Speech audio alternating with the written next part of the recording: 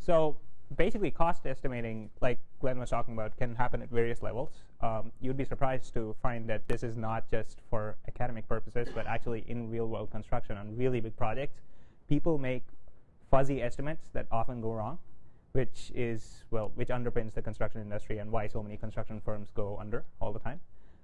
For example, this summer I was working in a project that they bid for a certain number of linear feet of tunneling that they were capable of doing. They bid it at around 100. They came in at around 42 after 4 years of tunneling. So they lost like a ton of money on that.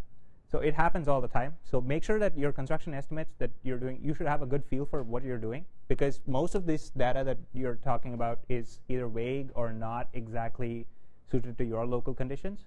And experience generally helps in estimating much better. So books like RS Means, and I'm going to show the online version of the same. So their website is CostWorks, and you can go ahead and get a new trial, right? So this is available online, and it's much better to do it online because you won't have to search through that book for various materials. So you can sign up for this. You will need a new email ID every time you do that for 7 days. I've created about 13 now over the last year. So keep going ahead, create spurious email IDs. Yeah, you had a question? No? All right. This is my last one. And yes. Yeah, that was it. Okay. India. Oh. Long time ago. See, old email IDs come in very handy when you're doing this. So once you sign in, it's going to take you to this kind of thing, and you can have, for 7 limited days, you can have your own online account with all your cost estimation stuff in there.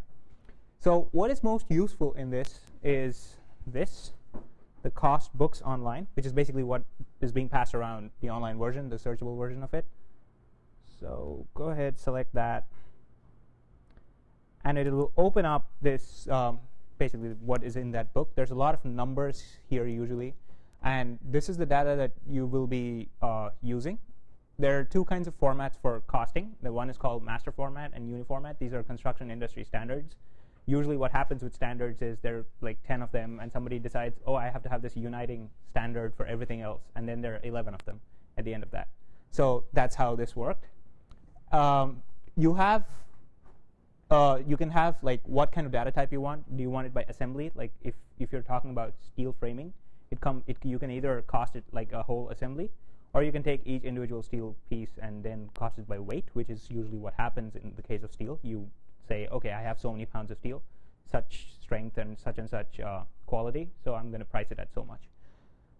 And then in each case, you're going to have labor and so on and so forth. So you have to select what type of labor you're using. This is very important, because if you're working in environments like, if you place your building in, say, Boston or New York, you need to work with union labor, which costs like twice to 2.5 times as much as normal open shop labor, right? And many people ignore this. A lot of out-of-town companies come in thinking that, okay, we're going to underbid everybody, and then they realize they have to pay out labor charges, and they just go broke on that. So make sure that you get that right. So let's take an example of something that is common. Say, finishes. Okay. Oh, damn it. Help me, Mac.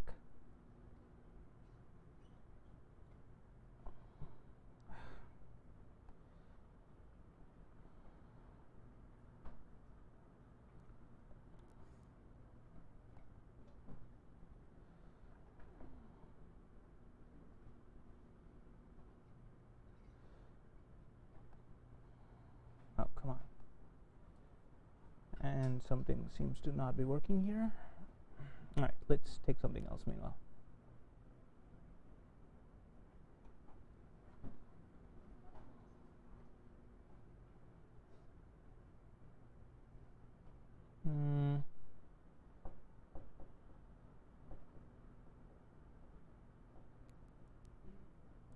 Why is it doing that?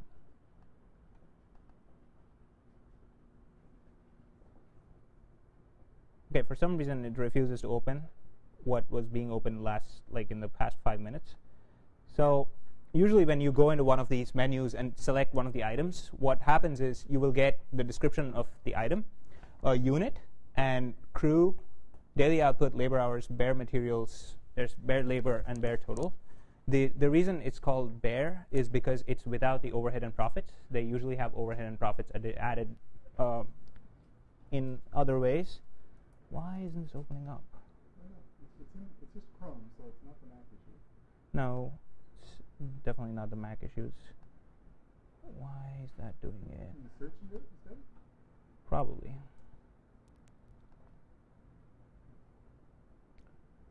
Right. 033053.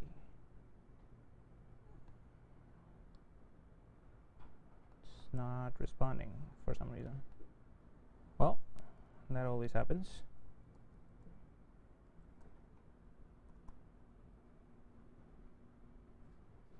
All right, for some reason this is not responding right now, but if you just made a fake ID right now and just signed up, you'd probably see it working.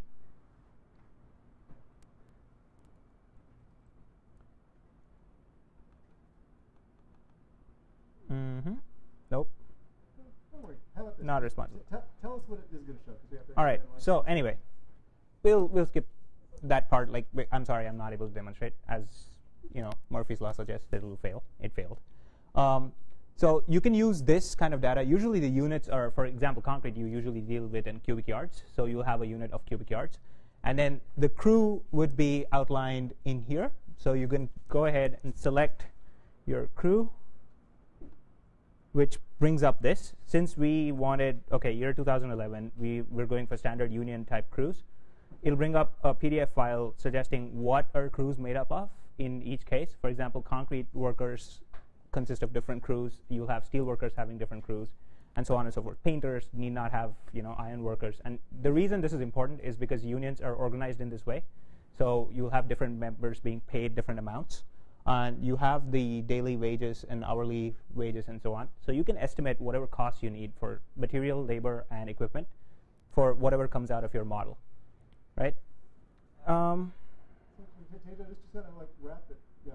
If they were just trying to get like an aggregate figure for like an EIFS wall assembly or something like that, as opposed to getting into the detail. Okay, how would they do something like that? So without going into too much detail, if you just wanted different assemblies, usually you'll find a description here, and then you just need to find out what's your quantity in units. It either comes as cubic yards or whatever. Like for example, concrete, you'll have a overall volume, and you can go ahead and estimate how much it's going to cost you based on this number. Note that this is RS means, which basically means this is national average data, so you might want to adjust it for Palo Alto or Kansas City, as Glenn was saying. And the other way of going about and doing this is called a square foot estimator. This is the rule of thumb kind of estimate that you do. You can put in different locations and whatever you need to put in, the area of the building and so on, and it'll give you a very vague first pass estimate of what your cost is going to be. So these are the two ways you can go about it. Yeah, George. How do you adjust for these sort of controls that you mentioned like this? I'm sorry, I can't. How do you adjust for these sorts of issues? Like what kind of costs and so forth by change? Does it list the factors? Like, is there an adjustment factor that you would apply for by zip code or something like that? Or how do you find that information? No, this does not usually give you information by zip code because, first of all, you're on the free trial version, so you don't have access to limited data that you can purchase online. But usually you can get a feel for what the cost would be by finding out local prices. If you look for rents, like housing rents and so on, they're priced accordingly. So that same variation happens in costs of construction. In the book, isn't there like a table of the adjustment factors based on zip code? There is one in the appendix in the actual book. You do not find it in the free trial online version. No worries. So then what you might want to do is just, for the purpose of just kind of getting what your adjustment factor is, go to the book and look it up what it is, for the zip code where you're locating the building, and then you'll have it available for you. So you can kind of factor all the online costs with that. And that's about the easiest way of going about getting estimates from this.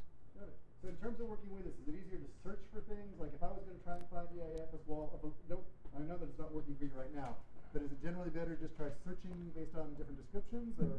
The advantage of having it online is the search ability. So you can go ahead and say, suppose you wanted a gypsum board wall, you can just type in gypsum board, and it'll bring out a host of options about what all involves gypsum board, and then you can go ahead and pick and choose which one you want.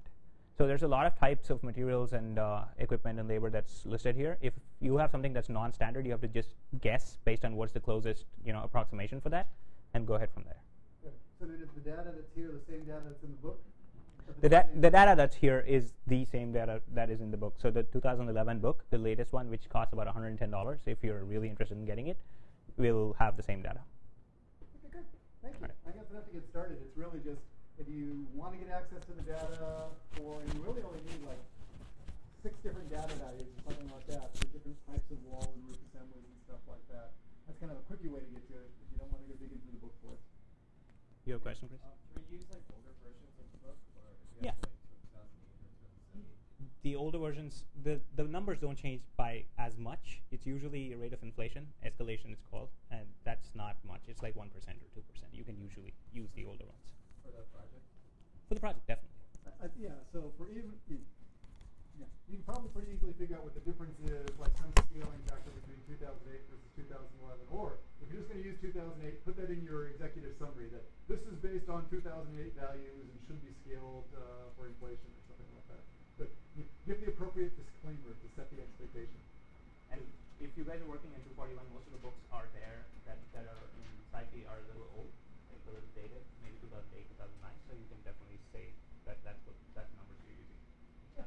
How specific is it? So when you're looking at gypsum, was that just the gypsum board, or is that like a 2x4 It gets pretty specific. The book will get what's in. keep it general, how do you do that? I think that's where you go after the assemblies. Right. You have to kind of, if you'll find an assembly which is a 2x4 stud wall with gypsum board on the inside and stucco on the outside, and you want to try and find that has the integrated cost, Right. as opposed to It's a getting. little more general than going into each bit and then figuring out how much it takes Hello? to tape them together. Okay, excellent. Thank you, sir. Okay, I want to finish you up. Oh, you did great. Don't worry. It always fails when you demonstrate. Of course. I'm used to that by now.